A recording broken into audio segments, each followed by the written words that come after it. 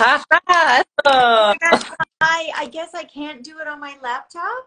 Oh, yeah. I'm on my What should phone.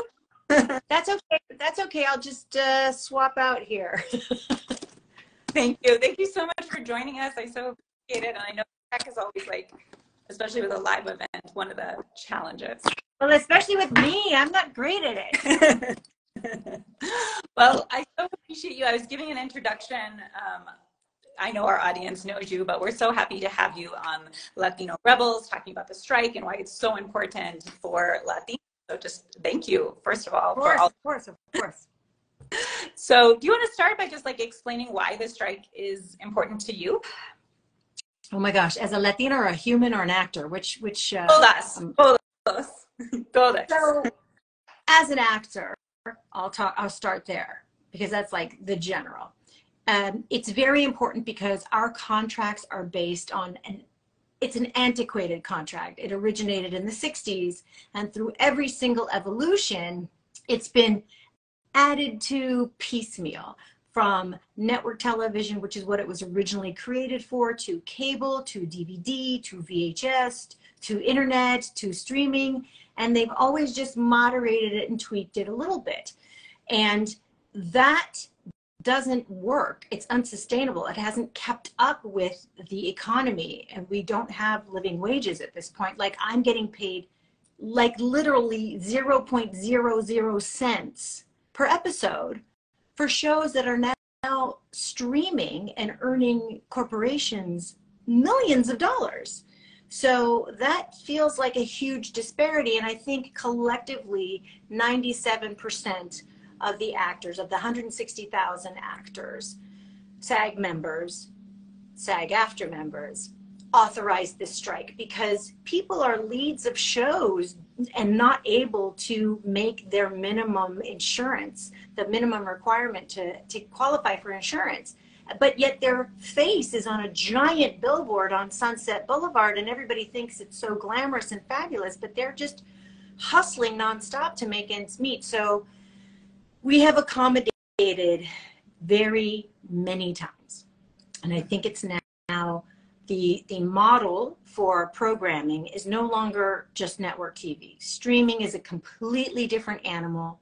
Network television used to be based on viewership. Now it's based on subscribers.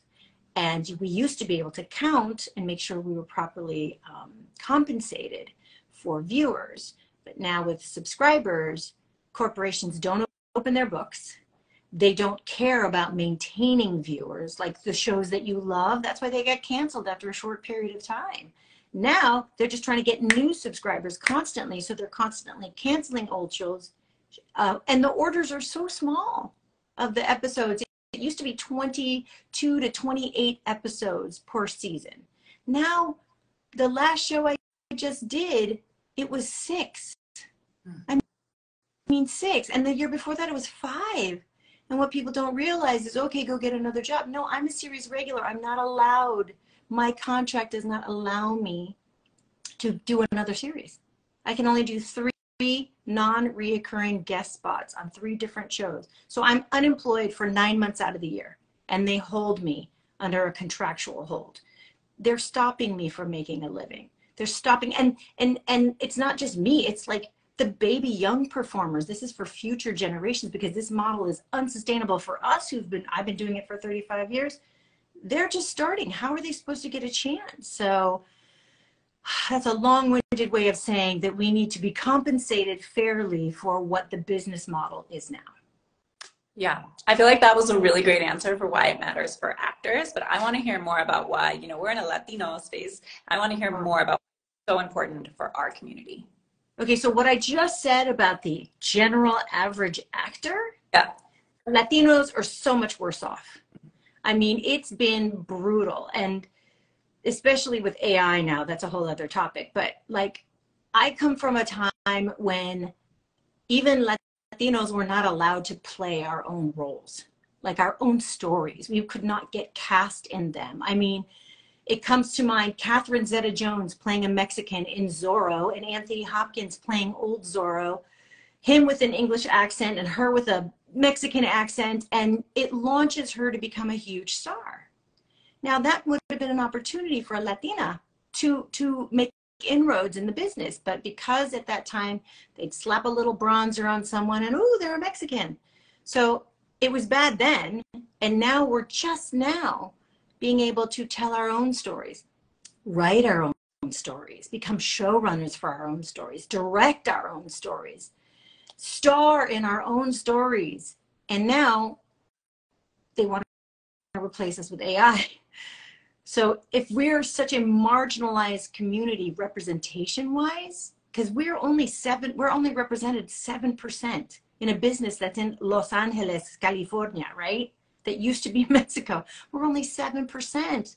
So you realize the giant monolith that is actors, and we're only 7% of that. And then it's just unsustainable. And the economic model right now is based off of people who have generational wealth. Yes, you can sustain if you have family members who can support you, or college tuition that was paid for, or, you know, we don't necessarily always have that. So then you can't hang in there in this business that's paying a Latino, Latina, Latinx, Latine person nothing.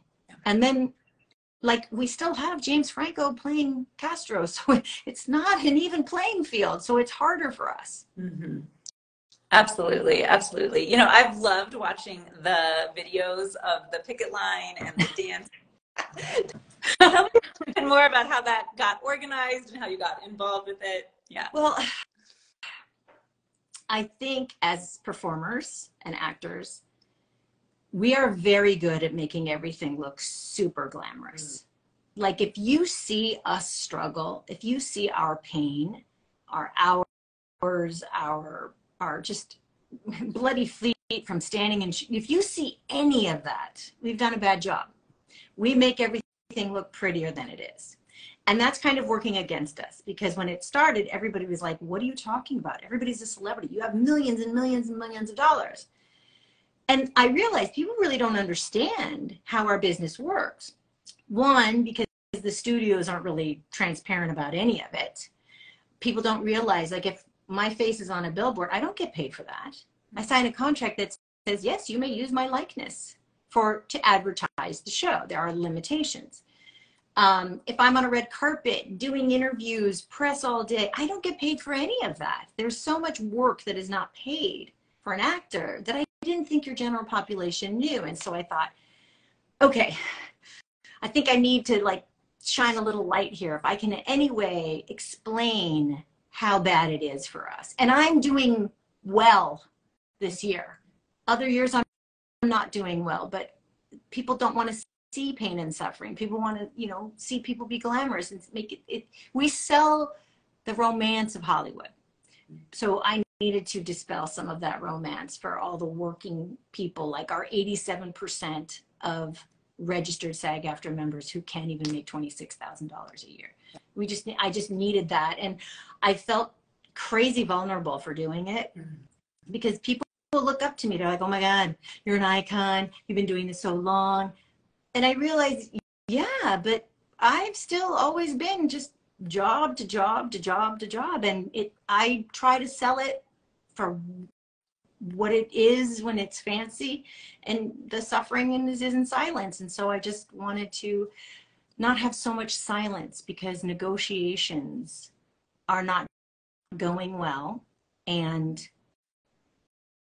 people needed to know. Yeah.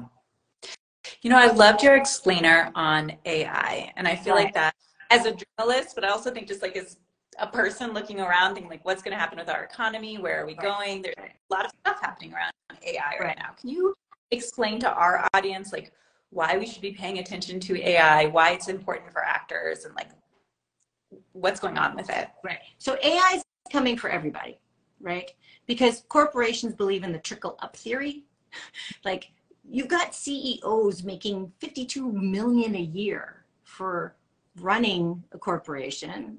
I will not name many corporations, but then when you see the money, or the money that's the revenue from a movie that makes $155 million in a weekend, well, that's not a blank screen up there. That's not the CEO up there. That's labor. And it's not glamorous actors and heady writers. No, no. That is set decoration, props, janitorial. That is security. That is an entire economy. And if you replace slowly but surely everything with AI, actors are just the canary in the coal mine. Then there's no need ever for craft service, script super. There's none of that. All that goes away. So your carpenters, it's just going to be, it's devastating to the economy and the labor that depends on the entertainment industry and on production. And so they're just starting the groundbreaking offer that we were told we got in regards to AI was that background performers are also, they deserve respect. They are labor. It's a really hard job. And most of us actors started that way. It's kind of like your internship. You hustle and you try to like learn as much as you possibly can in the trenches. And then you develop a craft, you understand your technique, and you understand how the business works. And then you start to get your guest starring roles or your reoccurring or one line, just whatever you can. But what this big studios are proposing, that they just take all those background performers, pay them $200, scan them, and send them home. And they never work again.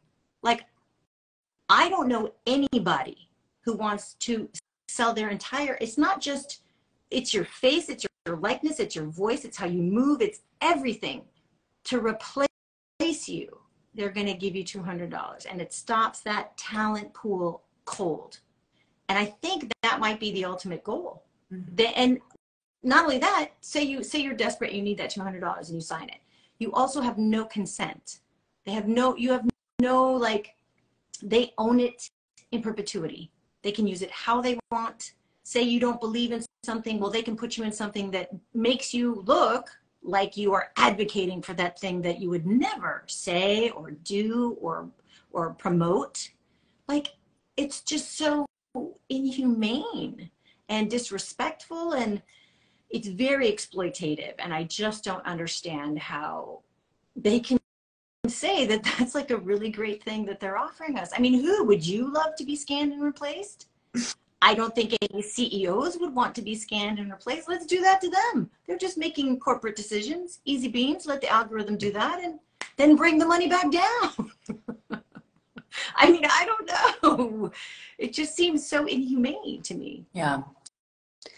Yeah, you know, it seems like we've gotten, or we're at this place where there's this like big disconnect, right, between what the studios want and what the labor is fighting for to get the fair share. And then, you know, there's us audience members, right, on the side being watching and trying to say like, well, I want to support. How do I do that? Or not understanding. What do you think needs to change, whether it's in Hollywood or in society at large, to like make it so we can get past this strike, we can get a fair deal for them to make the shows and movies that we love, and we can have like a different normal where it doesn't feel like people's labor is being either exploited or undercounted. Right. Well, I think transparency is important. And I think one of the things that the actors, I mean, I had a lot of, I told you it was vulnerable, me sharing what my residuals were and, you know, how I started. And if I had gotten scanned, I would never have the career that I did. And on my shoulders stand other people just because I've been doing it so long. And that is the natural evolution. And if what they're offering replaces humans and makes it unsustainable to even try to have this career, the fact that we have social media to educate people is really important, because I think a lot of people didn't know how bad it was, and rightly so, because we dress up and we look fabulous and we sell whatever we're our project that we really believe in. But I don't think the studios counted on social media and all of us being as humble and honest as to how hard it is to struggle, you know, and what the struggle really is. So I think that studios, like I just watched something where somebody was saying how much they respected us, and we realized that writers, actors, every performer, every every labor that is part of building a project. They really respect us. And that's nice, but pay us so we can continue to do the job, right? Words are so lovely, but if there's no sustainable money behind it, it means nothing. And we want what the CEOs want. We want our kids to be able to go to school. We want to be able to afford groceries. We want to be able to afford gas. We want health care. And what they've been offering so far is unsustainable. They want to give us an offer that will have us making less now than we made in 2020. And that contract, if we were to agree to it, would go until 2026. So if you're reporting record profits and your CEOs are making tons of money, like, it's just trickling up and your labor is being squeezed out. And that's not America. That's not what we're about. And I feel bad for the audience members.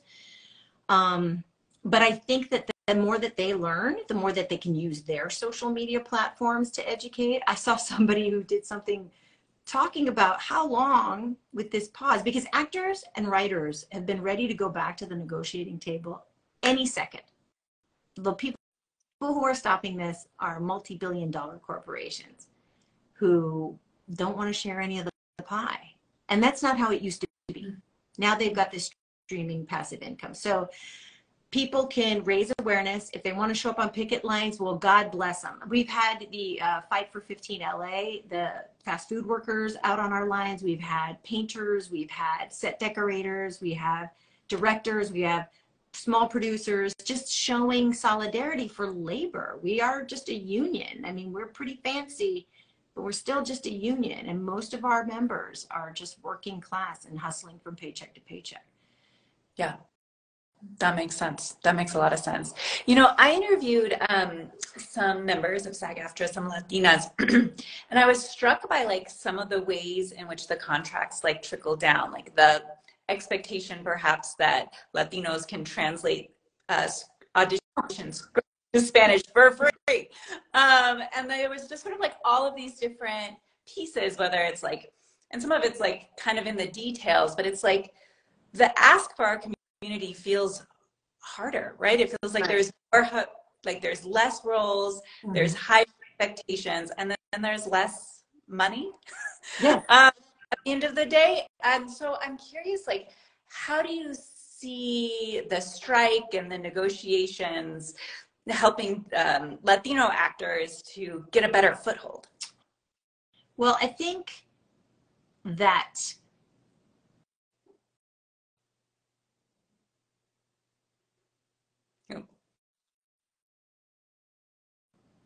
how underrepresented we are. It's very hard to fight being ignored, right? Mm-hmm.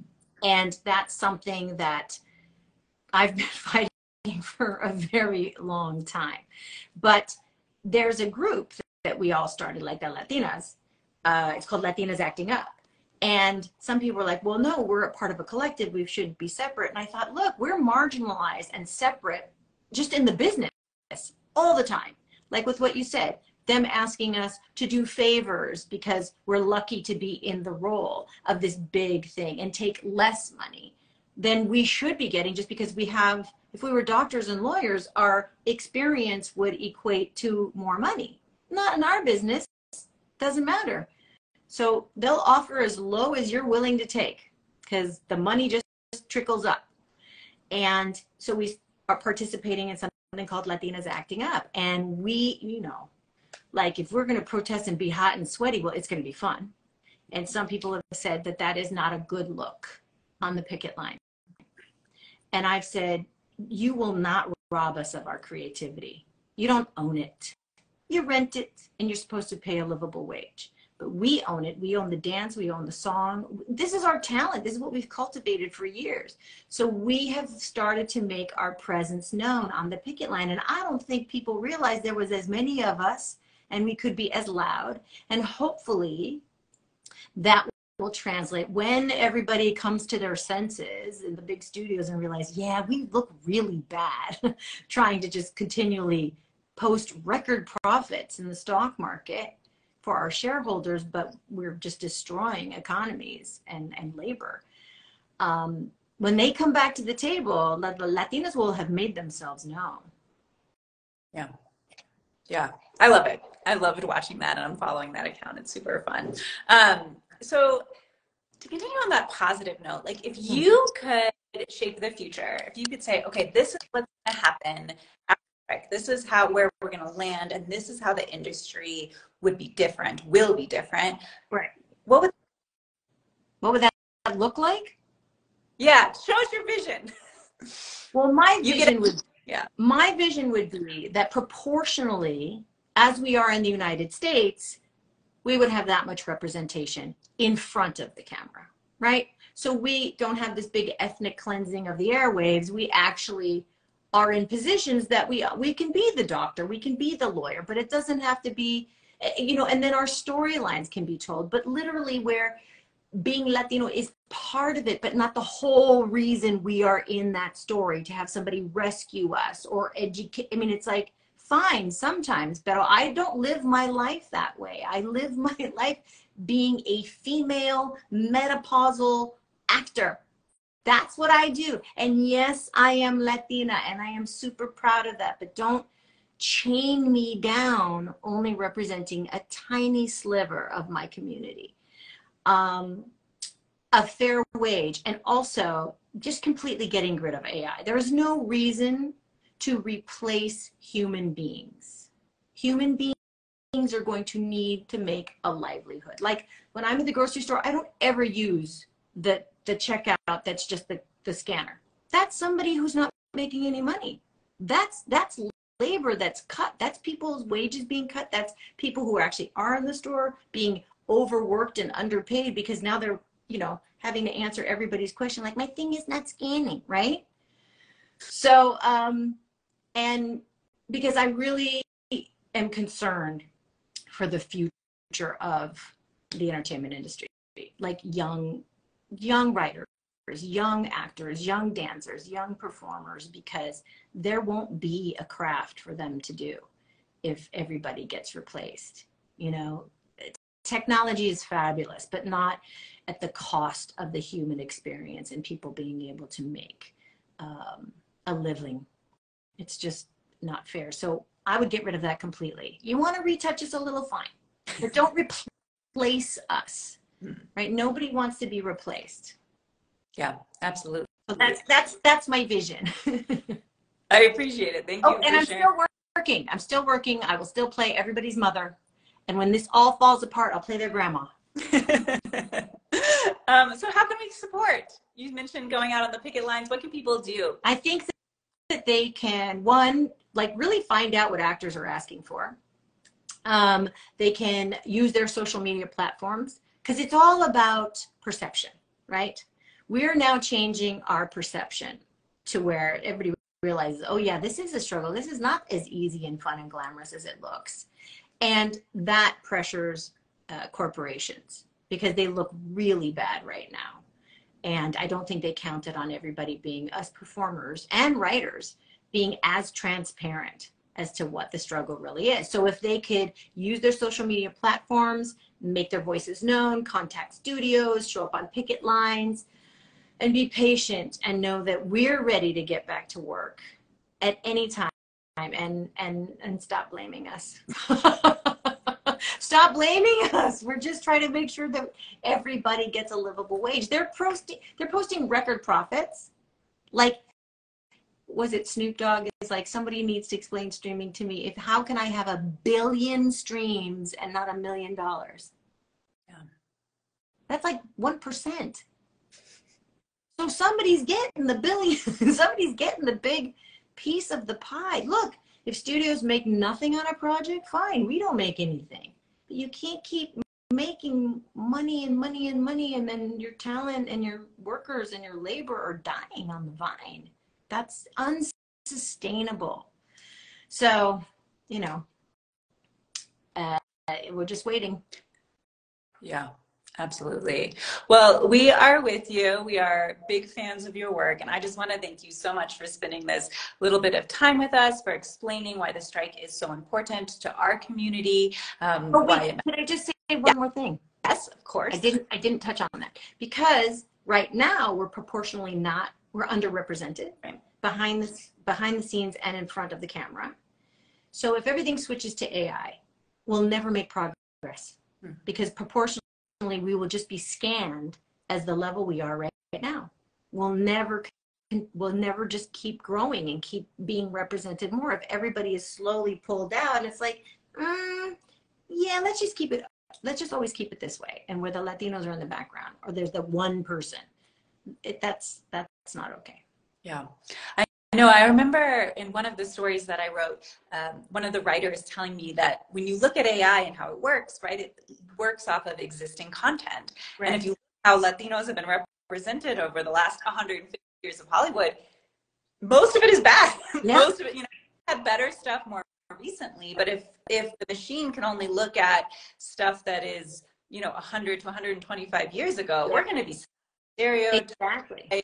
Outdated models and low levels of representation. So I just think this fight is so important for entertainment, yes, but also because I think representation. Yeah, it matters, right? Like Hollywood affects our culture precedes our politics. We need it. We need to have a bigger, better understanding of what our community is for ourselves and for others as well. So, and if we're only represented in a marginalized way, in a minimum way, that can't become status quo. We have to keep growing for our kids. Like I come from a time when there was no Latino sitcom on television in English ever. And one of my favorite things was that children born after that show started would never know a time when there was not Latino. It gets me emotional now. Latino representation on their TV. Like it took 75 years of television history for that to happen. And if AI takes that all away, the chancla is going to come out. I'm going to be really mad. Yes. Well, thank you for those powerful words. I so appreciate your time. We're a huge fan over here, and we look forward to continuing to follow you, covering your amazing work on and off the strike line. So just thank you. Thank you. I appreciate it. And everybody who showed up, I really, really appreciate it. Just knowing that we have the support and the community. It really, when it's about 100 degrees out there and you're hot and you're sweaty, it really helps to know that we're not in a bubble and that people really kind of support us as human beings, as labor. We do. Well, as Photo Media founder Maria Hinojosa always says, hasta la próxima. See? Yeah. Okay. Bye. Bye.